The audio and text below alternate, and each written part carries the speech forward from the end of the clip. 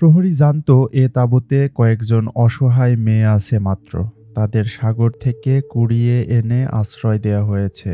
এদের কাছ থেকে কোনো বিপদের সম্ভাবনা নেই ভেবে বসে বসে ঝিমোতে লাগলো তারা। বিপরীত দিক থেকে মেয়েটা বেরিয়ে এলো তাঁবুর বাইরে। সতর্ক পায়ে এগিয়ে গেল টিলার দিকে। টিলার কাছে পৌঁছে আহত বন্দীদের তাঁবুর দিকে হাঁটা দিল। গাছের ফাঁকে ফাঁকে এগিয়ে যাচ্ছে মেয়েটি। প্রহরী এখন বেশ দূরে চলে গেছে। ওকে আর দেখে ফেলার ভয় নেই। তাঁবুর কাছাকাছি পৌঁছে একটা ঝোপের আড়ালে বসে এদিক ওদিক ভালো করে তাকিয়ে দেখল তারা। গভীর সাবধানে দৃষ্টি। দেখল এখানকার প্রহরী তখনও টহল দিচ্ছে। কালো একটা ছায়া চক্কর দিয়ে বেড়াচ্ছে তাঁবুর চারিদিক। সে সচল ছায়ার ওপর আটকে রইল মেয়েটার চোখ। এখনো সেন্ট্রির মাঝখানে শুয়ে আছে দুজন সেন্ট্রি। প্রহরীটি হাঁটতে হাঁটতে সরে গেল তাঁবুর ওপাশে। হামাগুড়ি দিয়ে তাঁবুর কাছে পৌঁছলো মেয়েটি। অন্ধকারে পর্দা একটু ফাঁক করে ঢুকে গেল তাঁবুর ভেতর।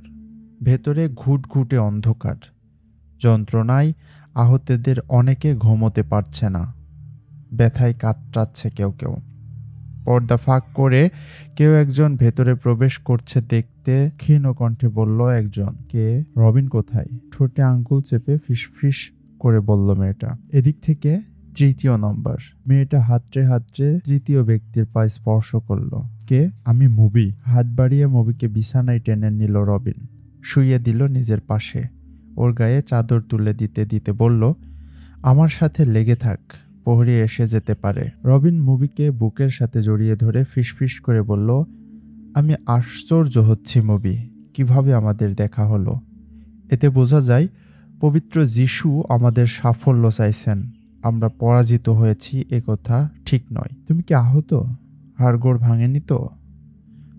আরে ধুর, আমার কিচ্ছু হয়নি। একটা আঁচড় পর্যন্ত লাগেনি কোথাও। তাহলে তুমি এখানে এসেছো কেন? সুদানি সেনাবাহিনীর কাছে যাব। চারিদিকে মুসলিম ফৌজ। অনেক চেষ্টা করেছি কিন্তু যেতে পারিনি। দেখলাম ওরা আহত বন্দীদের চিকিৎসা দিচ্ছে। আহত হওয়ার ভান করে ওদের দলে ভিড়ে গেলাম। ঠিক আছে, কিন্তু এখন কি করবে তুমি? সুযোগ পেলেই পালিয়ে যাব, কিন্তু এ মুহূর্তে তা সম্ভব হচ্ছে না। আইয়ুবি বড় বজ্জাত আদমি। চারিদিকে ওর লোক লাগিয়ে রেখেছে, চোখ কান খোলা। ভালোই গেরা গলে আটকেছ দেখছি। টিটকারি মারবি না। হঠাৎ খেপে গেল রবিন। ক্রোধের সাথে বলল, আইয়ুবি এখনো বেঁচে আছেন কেন জানো? তীর কি শেষ হয়ে গিয়েছিল? না, ওই বদমাইশটা ভয় পেয়েছে। তোমরা 7 জন একত্রে ধরা পড়লে কিভাবে? ওই 5টা পাঠা কি মরে গেছে না পালিয়েছে? ওরা সবাই বেঁচে আছে রবিন। তুমি তো বললে যিশু আমাদের বিজয় চাইছেন। আমি বলছি ঈশ্বর আমাদের কোনো পাপের শাস্তি দিচ্ছেন। আইয়ুবি বেঁচে আছে কারণ তীর তার গায়ে লাগেনি। তীর বিঁধেছে তার 2 পায়ের ফাঁকে, মাটিতে। কোনো মেয়ে তীর ছুঁড়েছিল জানো? ক্রিস্টোফার। ওই তীর ছুঁড়েছে। ক্রিস্টোফারের তীর লাগেনি। রবিনের কণ্ঠে বিস্ময়। লক্ষ্যভেদের জন্য সম্রাট অগাস্টার নিজের তরবারি দিয়ে তাকে পুরস্কৃত করেছেন। এখানে এসে 6 ফুট দীর্ঘ আর 3 ফিট চওড়া সালাউদ্দিনের গায়ে ও তীর লাগাতে পারল না। তীর ছোড়ার সময় ভয়ে হারামিটার হাড় কাঁপছিল নাকি? দূরত্ব বেশি ছিল। ক্রিস্টোফার বলেছে তীর ছোড়ার সময় বাম চোখে একটা মাছি এসে বসার লক্ষ্য স্থির থাকেনি। তারপর কি হলো? যা হবার তাই হলো। সালাউদ্দিনের সাথে ছিল 3 জন সেনাপতি, 4 জন দেহরক্ষী। ওরা চারিদিকে ছড়িয়ে পড়ল। ভাগ্য ভালো, পাহাড়ি এলাকা বলে বেঁচে গেছি। তীর বালির নিচে লুকিয়ে ফেলেছিলাম। সেপাইরা এসে ক্রিস্টোফার বলল, আমরা 5 জন মরক্কোর ব্যবসায়ী। এ মেয়েদের সাগর থেকে উদ্ধার করেছি। আমাদের মালপত্র তল্লাশি নেওয়া হলো। ব্যবসায়িক সামানাদি ছাড়া কিছুই পাওয়া গেল না। আমাদেরকে আইয়ুবের সামনে নেওয়া হলো। বোঝালাম আমরা সিসিলি ভাষা ছাড়া কিছুই জানি না। দোভাষীর কাজ করল ক্রিস্টোফার। মুভি পুরো ঘটনা শোনালো রবিনকে। ব্যবসায়ীরূপী 5 ব্যক্তির এবং এই 7টি মেয়ে ছিল খ্রিস্টানদের বিশেষ প্রশিক্ষণপ্রাপ্ত গুপ্তচর। গোয়েন্দা ছাড়া মেয়েদের দায়িত্ব ছিল মুসলিম সেনাপতি কমান্ডার দায়িত্বপূর্ণ লোকদের ফাঁসানো। রবিন এ গ্রুপের কমান্ডার। তুমি আইয়ুবীকে রূপের জালে জড়াতে পারো না রবি?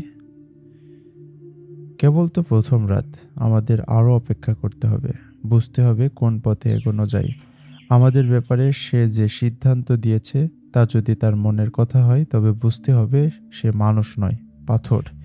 সে জানে আমরা অসহায়, চাইলেই সে আমাদের পেতে পারে, অথচ একজনকেও সে তার তাঁবুতে ডাকেনি। তাকে হত্যা করাও সহজ নয়। সব সময় সে থাকে সেনাপতি আর রক্ষী পরিবেষ্টিত হয়ে, মাথার উপর দাঁড়িয়ে থাকে সশস্ত্র প্রহরী।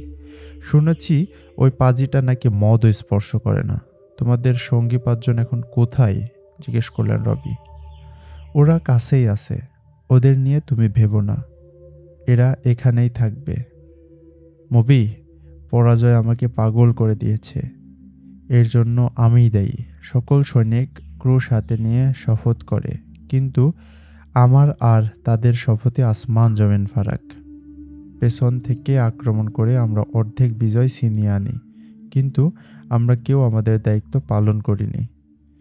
গলায় ঝোলানো ক্রুশ হাতে নিয়ে রবিন বলল, এই ক্রুশ আমার কাছে জবাব চাইছে, একে আমি বুক থেকে সরাতে পারি না। নিজের ক্রুশ ছেড়ে রবিন মবির জামার ভেতর হাত ঢুকিয়ে দিল। ওর বুকের সাথে সেটে থাকা ক্রুশ বের করে বলল, তুমি তোমার পিতা মাতাকে ধোঁকা দিতে পারো, কিন্তু এ পবিত্র ক্রুশের সাথে প্রতারণা করতে পারো না। ঈশ্বর তোমার কিউ প্লেটার চেয়ে বেশি রূপ দিয়েছে। তোমার দেহের মাদকতা রূপের জৌলুস পাহাড় কেটে তোমার জন্য পথ খুলে দেবে। আমাদের এ অযাচিত সাক্ষাতে মনে হচ্ছে আমরা পরাজয়ের গ্লানি থেকে বাঁচতে পারবো। আমরা ঠিকভাবে দায়িত্ব পালন করতে পারলে আমরাই বিজয়ী হব। রোম উপসাগরের ওপারে আমাদের ফৌজ জমা হচ্ছে। যারা মরেছে মরেছে, বেঁচে আছে যারা, তাদের বিশ্বাস প্রতারণার শিকার হয়ে আমরা কিছুটা ক্ষতিগ্রস্ত হয়েছি ঠিক, কিন্তু এ আমাদের চূড়ান্ত কোনো পরাজয় নয়। নিজের তাঁবুতে ফিরে যাও। অন্য মেয়েদের বলো, তাঁবুতে পড়ে ঘুমানো এদের কাজ নয়। বারবার আইয়ুবীর সাথে দেখা করবে, সাক্ষাৎ করবে সেনাপতিদের সাথে, প্রেমের অভিনয় করবে, লোক দেখাবে, দেহের যৌবনের আগুন দিয়ে জ্বালিয়ে দেবে এদের ইমানের আগুন। আর একবার যদি এতে সফল হতে পারো, সবকিছু আমাদের জন্য সহজ হয়ে যাবে। সবার আগে আসল ঘটনা জানতে হবে কেন এমনটি ঘটল। সুদানিরা কি আমাদের সাথে প্রতারণা করেছে? নিশ্চিত করে কিছুই বলতে পারছি না, বললেন মবি। যুদ্ধের আগে আমাদের গোয়েন্দাদের রিপোর্ট ছিল সালাউদ্দিন আইয়ুবী মিশরে গভর্নর এবং ফৌজের সর্বাধিনায়ক হয়ে এসেছেন। নতুন ফৌজ গঠন করেছেন মিশরীদের নিয়ে। নাজির 50,000 সৈন্য তার সাথে যোগ দেয়নি। নাজি আমাদের কাছে সাহায্য চেয়ে পাঠায়। নাজির সে চিঠি আমি নিজে দেখেছি, তার লেখা আমি চিনি।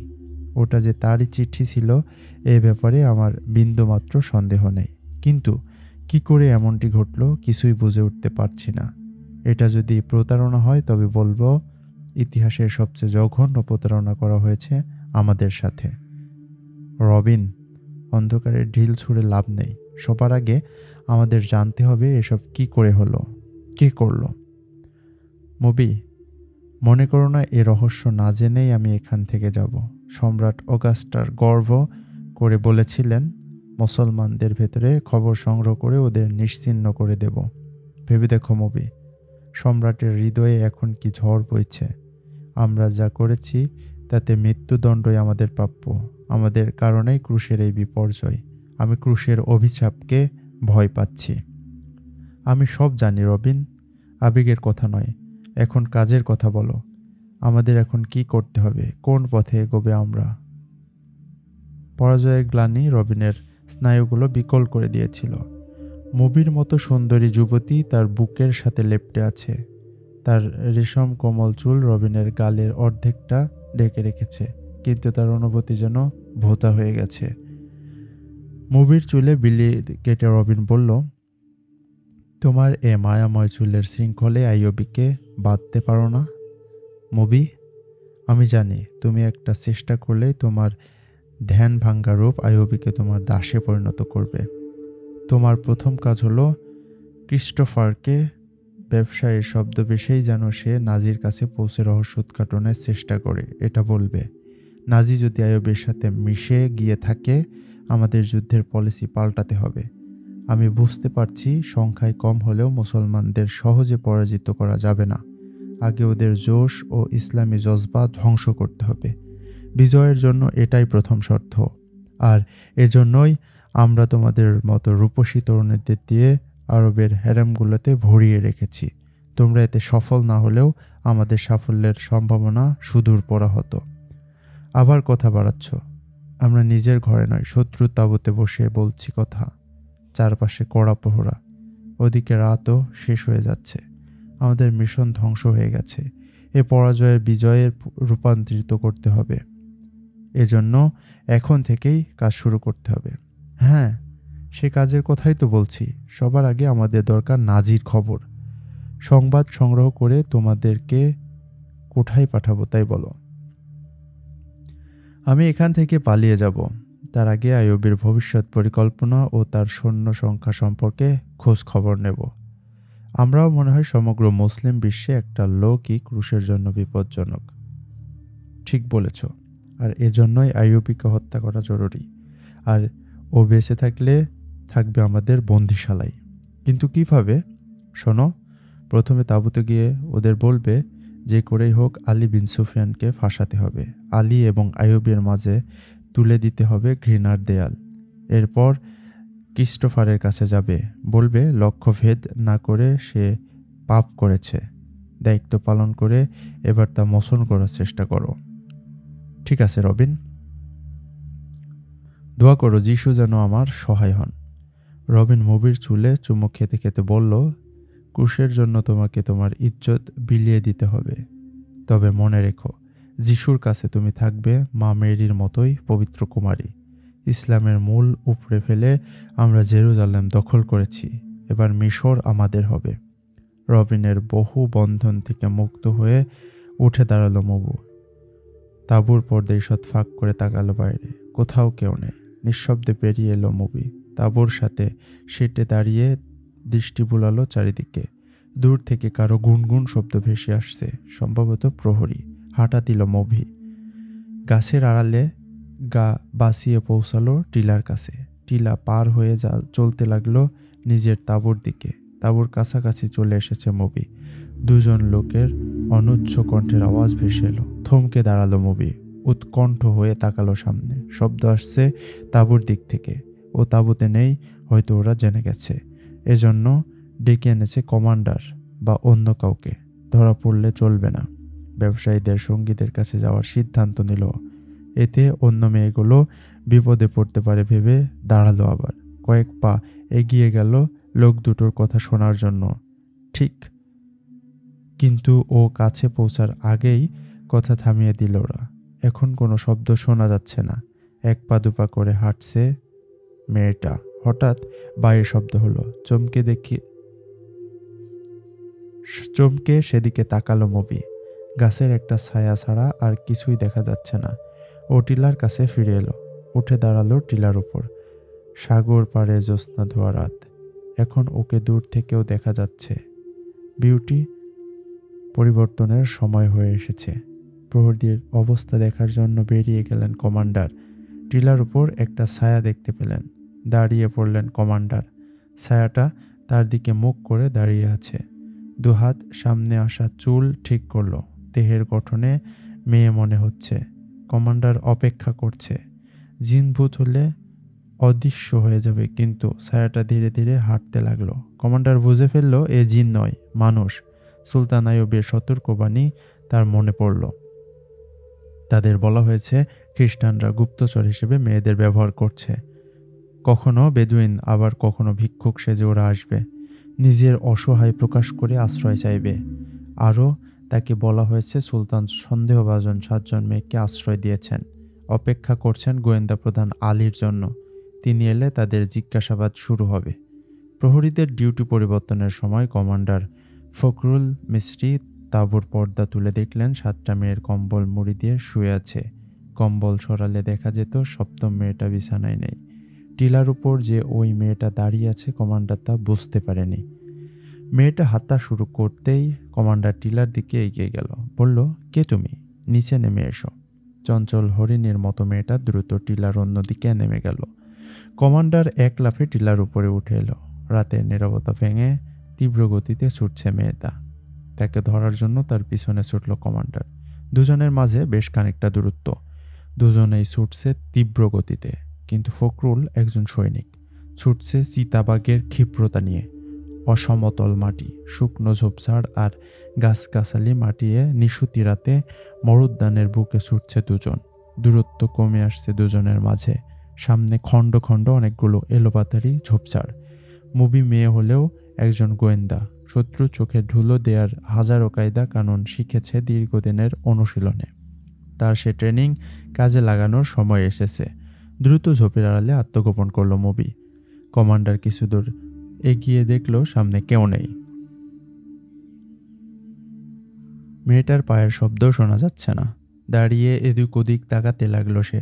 গতি কমিয়ে অনির্দিষ্টকালের জন্য এগিয়ে গেল সামনের দিকে। গাছের আড়ালে লুকিয়ে কমান্ডারকে এগিয়ে যেতে দেখল মুভি। কমান্ডার এগিয়ে যেতেই ও আবার ছুটতে লাগলো। হঠাৎ পেছনে পায়ের শব্দ শুনে কমান্ডার ছুটল পিছন দিকে। আবার কোনো শব্দ নেই। অনুমান করে ছুটছে কমান্ডার। কিছুই দেখা যাচ্ছে না। পেছন থেকে আবার ভেসে এলো পদশব্দ। ঘুরে দৌড় লাগালো কমান্ডার। থেমে গেল পদশব্দ। লুকোচুরি খেলার ট্রেনিং ভালোই কাজে লাগাচ্ছে মুভি। এভাবে চলল কিছুক্ষণ। মেয়েটা যেন তার কাছে কানামাছি খেলছে। হারিয়ে যাচ্ছে, আবার দৌড়াচ্ছে। ক্রোধে ফুঁসতে লাগলো কমান্ডার। এখন ঝোপঝাড় আর গাছের ফাঁকে ফাঁকে এভাবে লুকোচুরি খেলতে খেলতে মাইল দুয়েক দূরে চলে এসেছে ওরা। সামনে দেখা যাচ্ছে ব্যবসায়ীদের তাঁবু। মেয়েটা তাঁবুর কাছে পৌঁছে চিৎকার করে ডাকতে লাগলো ওদের। আলো জেলে তাঁবু থেকে বেরিয়ে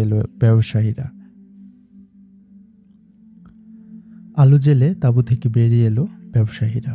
মেয়েটা তাঁবুর কাছে পৌঁছে চিৎকার করে ডাকতে লাগলো ওদের। আলো জেলে তাঁবু থেকে বেরিয়ে এলো ব্যবসায়ীরা। ব্যবসায়ীদেরকে মুসলমান মনে হচ্ছে। মেয়েটা তাদের একজনের পা জড়িয়ে ধরে আছে। আতঙ্কে বিবর্ণ চেহারা, হাঁপাচ্ছে। এ মেয়েটাকে আমার হাতে তুলে দাও, নির্দেশের ভঙ্গিতে বলল কমান্ডার। ও একা নয়, বলল এক ব্যবসায়ী। আমরা 7 জনকেই তোমাদের সুলতানের কাছে দিয়ে এসেছি। একেই নিয়ে যেতে পারো। না, আরো জোরে লোকটার পা আঁকড়ে ধরল মুভি। বলল, আমি ওর সাথে যাব না। মুসলমানরা খ্রিস্টানের চাইতেও জানোয়ার। ওদের সুলতান একটা ষাঁড়, একটা পশু। সে আমার হাড়গোড় পর্যন্ত ভেঙে দিয়েছে। আমি কোনো রকমে পালিয়ে এসেছি। কোন সুলতান? কমান্ডারের হতবাক কণ্ঠ। যাকে তোমরা সালাউদ্দিন আইয়ুবী বলো। মেয়েটার মিথ্যে বলছে। কে ও? তোমাদের সাথে এর সম্পর্ক কি? ভেতরে এসো বন্ধু, বাইরে ঠান্ডা। তরবারি খাপে ঢোকাও, কোনো ভয় নেই। আমরা ব্যবসায়ী। মেয়েটা কি বলতে চাই তাই শুনি একটু। আমরা তোমাদের সুলতানের ভালো মানুষ ভেবেছিলাম, কিন্তু সুন্দরী যুবতী দেখে তিনিও ঈমান আনেন নষ্ট করে ফেলেছেন। অন্য 6টি মেয়ের কি অবস্থা করেছে কে জানে। অন্য সেনাপতি এবং কমান্ডাররা এদের শেষ করে দিয়েছে। মুভি বলল, এদেরকে সন্ধ্যার সময় দিয়ে গেছে খানিক আগে। এখন ওরা তাঁবুতে অজ্ঞান হয়ে পড়ে আছে। কমান্ডার তরবারি কোষবদ্ধ করে তাঁবুতে প্রবেশ করলো। কফি তৈরি করতে করতে বলল, কমান্ডারের অলক্ষ্যে কি যেন মেশালো তাতে। অন্য একজন জানতে চাইল তার পদমর্যাদা। আলাপচারিতায় ব্যবসায়ীরা বুঝল লোকটা সেনাবাহিনীর উঁচু পর্যায়ের কেউ নয়, একজন সাধারণ গ্রুপ লিডার মাত্র। তবে লোকটা মেধাবী এবং সাহসী। ওরা মেয়েদের ব্যাপারে সুলতানকে বলা গল্পটাই কমান্ডারকে পুনরায় শোনালো। জানালো, এদের ব্যাপারে সুলতানের সিদ্ধান্ত যোগ্য বর পেলে এরা মুসলমান হবে, দেশে ফিরবে না। তাও কমান্ডারকে বলা হলো। অন্য একজন বলল, এ মেয়েটার সাথে তোমাদের প্রিয় সুলতান কি কাণ্ড ঘটিয়েছে তা তো ওর মুখেই শুনলে। কমান্ডার মেয়েটার দিকে তাকালো। মুভি বলতে লাগলো, একজন দেবদূতের আশ্রয় পেয়েছি মনে করে আমাদের আনন্দের সীমা ছিল না। সূর্য ডোবার সাথে সাথে সুলতানের নাম করে আমাকে ডেকে নিয়ে গেল। অন্যদের তুলনায় আমি একটু বেশি সুন্দরী। বুঝতে পারিনি তোমাদের আইয়ুবি আমাকে খারাপ উদ্দেশ্যে ডাকছে। আমি গেলাম। সুলতান মদের সুরাহি খুলে বসল, গ্লাস ভরে রাখলো আমার সামনে। আমি খ্রিস্টান, মদ্যপানে অভ্যস্ত। আইয়ুবি আমাকে ভোগ করতে চাইল। পুরুষ নতুন নয় আমার জন্য। আমি যাকে দেবদূত মনে করি, এ অপবিত্র দেহ থেকে তাকে দূরে রাখতে চাইলাম। কিন্তু সে জাহাজের খ্রিস্টানদের চাইতেও নিকৃষ্ট। দেহের প্রতিটি জোড়া ব্যথা করছে। হাড়গুলো মনে হয় ভেঙেই ফেলেছে। কান্নায় ভেঙে পড়ল সে। একটু পর আবার শুরু করলো, ঈশ্বর আমায় রক্ষা করেছেন, নিষ্কৃতি দিয়েছেন দেবদূতরূপী পশুর হাত থেকে। সুলতান আমাকে বলেছে অন্যান্য কমান্ডাররা বাকি মেয়েদের নিয়ে আনন্দ করছে। আমি সুলতানের পা ধরে মিনতি করলাম বিয়ে করার জন্য। সুলতান বলল, বিয়ে ছাড়াই তুমি আমার হেরেমে থাকবে। অত্যাধিক মদপান করায় সুলতান বেহুশ হয়ে পড়ল। এ সুযোগে আমি পালিয়ে এসেছি। বিশ্বাস না হলে তার দেহরক্ষীদের জিজ্ঞেস করে দেখতে পারো। মুভির কথার ফাঁকে কফি পরিবেশন করা হলো। কফির মধ্যে হাশিশ মেশানো ছিল জানতো না কমান্ডার। কফি পান করলো। কমান্ডার হাশিশের ক্রিয়া শুরু হলো মগজে। মেজাজের ভারসাম্য হারিয়ে অট্ট হাসি দিয়ে বলল, আমাদের জন্য নির্দেশ, মদ এবং নারী থেকে দূরে থাকো। নিজে মেয়ে মানুষ নিয়ে ফুর্তি করছে আর মদ পান করছে। হা হা হা হা হা। হাসিসের প্রভাবে ও বুঝতে পারল না মেয়েটা নির্লজ্জ মিথ্যে বলছে তার সাথে। কল্পনার এখন সে নিজেই সম্রাট। মুভির চেহারায় মশালের আলো, চুলে কালো আর সোনালি রঙের মিশেল। যৌবন উপচে পড়ছে অপরূপা অঙ্গ থেকে। চোখে নেশা ঝরালো দীপ্তি। কমান্ডারের মনে হলো পৃথিবীর সবচেয়ে রূপবতী নারীটি বসে আছে তার সামনে। সে চঞ্চল হয়ে বলল, তুমি চাইলে আমি তোমাকে আশ্রয় দিতে পারি। না। ভয়ে পেছন সরে গেল মুভি। তুমিও আমার সাথে সুলতানের মতোই আচরণ করবে। তোমার তাঁবুতে নিয়ে গেলে আবার আমি আইয়ুবের হাতে গিয়ে পড়ব। তোমার তাঁবুতে নিয়ে গেলে আবার আমি আইয়ুবের হাতে গিয়ে পড়ব। ইজ্জত রক্ষার জন্য ওদেরকে তোমার হাতে দেয়া ভুল হয়ে গেছে। ভাবছি অন্য মেয়েদেরকেও কাল গিয়ে ফেরত নিয়ে আসব, বলল এক ব্যবসায়ী। মুভির দিকে পলকহীন চোখে তাকিয়েছিল ফখরুল মিস্ত্রি। তার দেহলতা ও শরীরের প্রতিটি অঙ্গ থেকে উপচে পড়ছে যৌবন। এমন অপরূপা অঙ্গশোভায় অধিকারী সুন্দরী নারী সে জীবনে দেখেনি। ব্যবসায়ীর কথা পিঠে কেউ কোনো কথা বলল না। তাঁবুতে নেমে এলো নীরবতা। চুপচাপ কেটে গেল কিছু সময়। নীরবতা ভাঙল ক্রিস্টোফার। বলল, তুমি আরবি না মিশরি? মিশরি। আমি সাধারণ একজন সৈনিক।